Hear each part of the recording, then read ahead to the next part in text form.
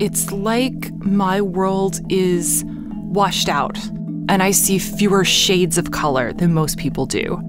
So normal people see 1 million colors. I may see as many as 100 million. My name is Wendy. I'm a producer at CNN, and I am colorblind. My name is Maureen Seaberg. I'm a tetrachromat, and I'm an author.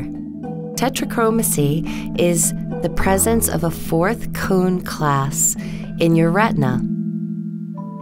If I keep naming my invisible colors, maybe I'll have my own Crayola box one day. When I was in kindergarten, my teacher called my parents because I was coloring the leaves of my trees and the trunks of my trees the same color, because I couldn't really see the difference between green and brown. The only time it was ever overwhelming is a paint contractor came to my house and brought no fewer than 32 samples before I was satisfied that it was a true beige. When I pick out clothes, that's hard.